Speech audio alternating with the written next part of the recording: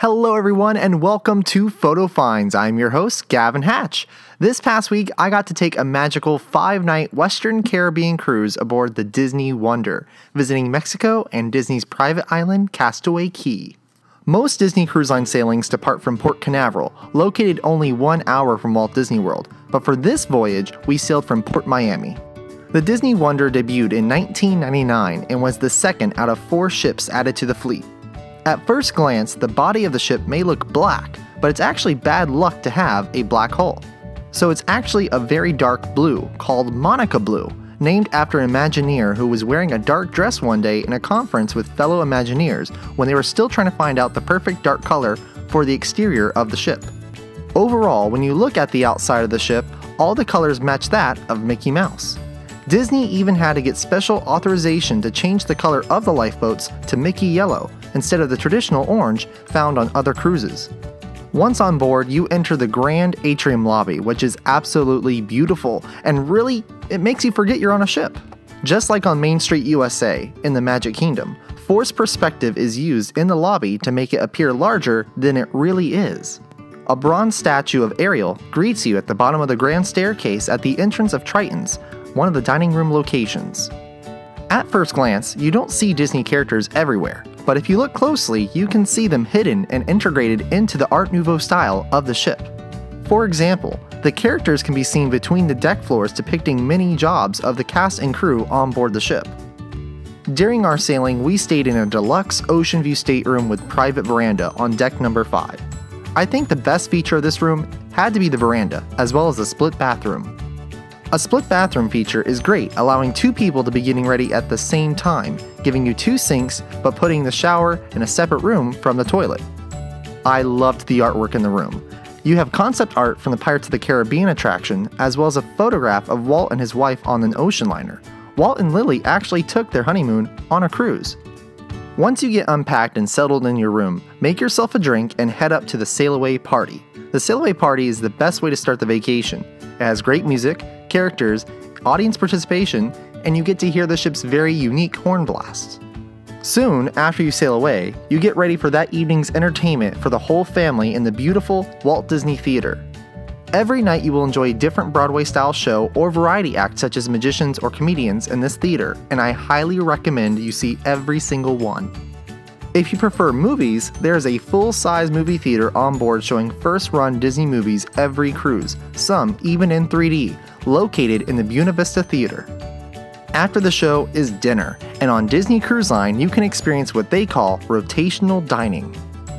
Each ship has 3 completely different dining rooms, and you rotate around them during the cruise. But here's what makes it even more unique. The dining staff, such as your servers, rotate with you every single night. The attention to service on the ship, especially in the dining rooms, is really what sets Disney apart in the business. And if you have been there before, you know what I mean.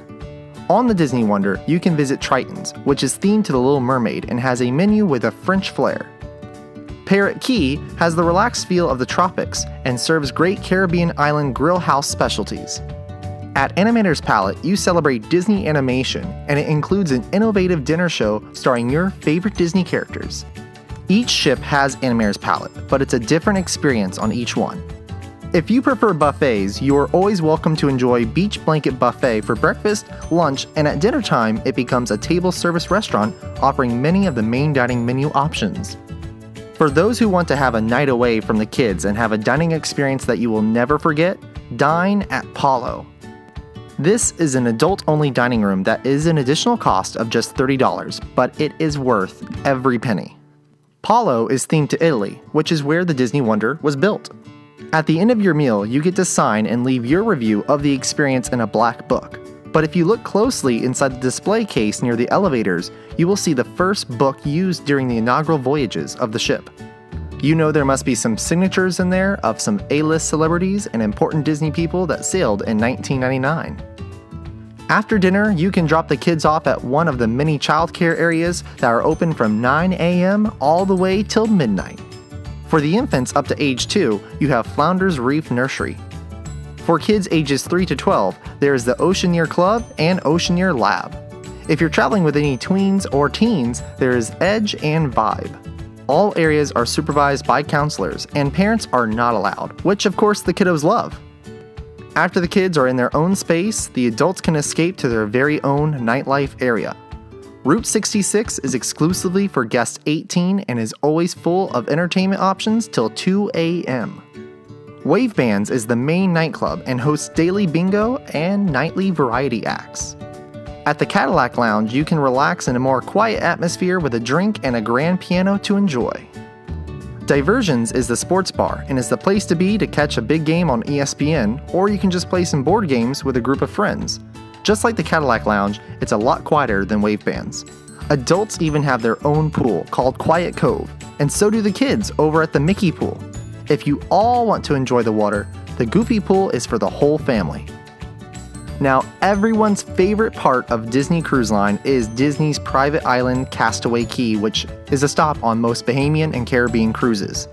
This place is just like the ship. It has all-inclusive food and drinks and lots of activities for the whole family. But if you want to sneak away from the kids, there's an adult-only beach, and the counselors will watch the kids for you, just like on the ship. My favorite part of Castaway Cay is all the recreational options. I love to snorkel, bike ride, and I even ran my first 5K. The 5K is included in your cruise and happens every morning on Castaway Cay.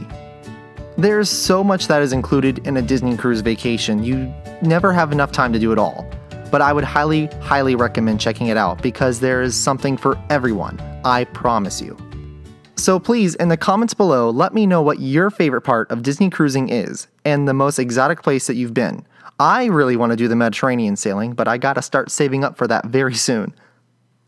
Thank you so much for watching. I would have taken more pictures if I wasn't having so much fun, but until next time, remember to get out, have fun, and enjoy the parks.